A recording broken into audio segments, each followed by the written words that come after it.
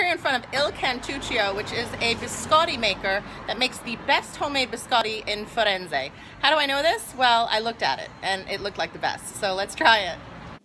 Inside the biscotti shop, they had all different types of biscotti.